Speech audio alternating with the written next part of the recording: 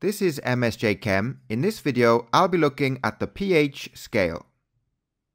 The pH scale measures how acidic or basic a substance is. The pH of a substance is equal to the negative log to the base 10 of its hydrogen ion concentration. If we know the pH of a substance, we can calculate the concentration of hydrogen ions. So the concentration of hydrogen ions is equal to 10 to the power of the negative pH. The pH scale ranges from 0 to 14, although it is possible to have negative pH numbers. The pH scale is inverse.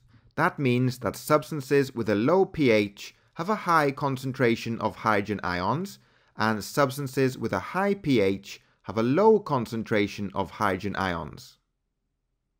If we think in terms of hydroxide ion concentrations, a substance with a low pH has a low concentration of hydroxide ions, and a substance with a high pH has a high concentration of hydroxide ions. Next, we'll look at the relationship between the concentration of hydrogen ions and the concentration of hydroxide ions.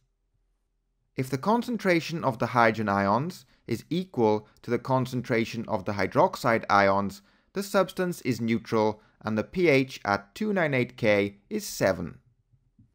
If the hydrogen ion concentration is greater than the hydroxide ion concentration, the substance will be acidic and the pH at 298 K will be less than 7. And if the concentration of hydroxide ions is greater than the concentration of hydrogen ions, the substance will be basic and the pH at 298 K will be greater than 7.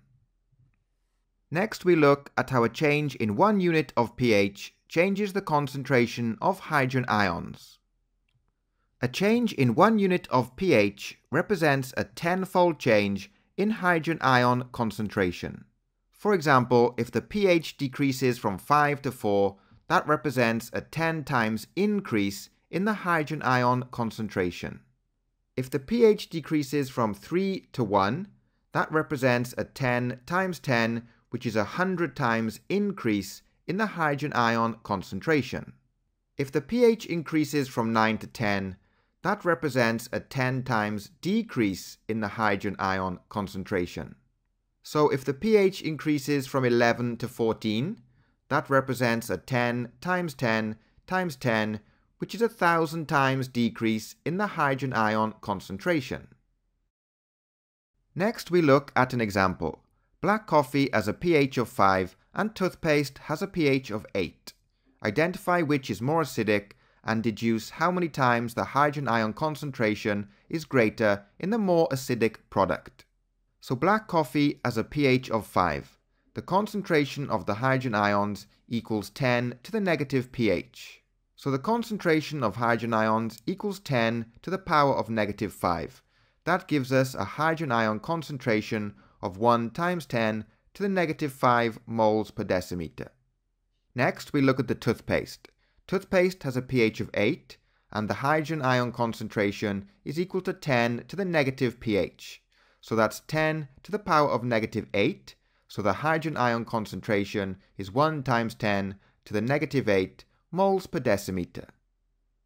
So which is more acidic? Well, the pH of the black coffee is lower than the pH of the toothpaste. Therefore, the black coffee is more acidic.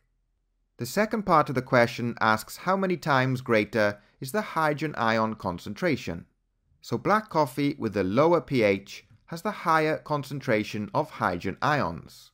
So an increase in hydrogen ion concentration from 10 to the negative 8 to 10 to the negative 5 represents a 1,000 times increase. Therefore, black coffee is 1,000 times more acidic than toothpaste. So that's all from this video. Don't forget to check the video description for a link to a practice worksheet.